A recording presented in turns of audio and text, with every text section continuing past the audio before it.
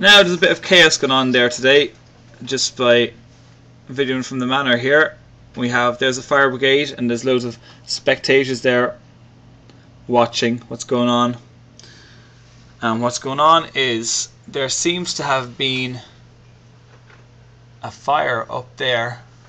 You can see it's all charred in there, and there's all the firemen there dealing with it. Earlier on, when F and Fiona were looking at it, there was smoke coming out of it as well. But they seem to have dealt with it well enough. No idea now how that started. There's another one over here as well. Out that window there's another one there. You can see it there. And then hoses going all the way around up to what they're doing up there.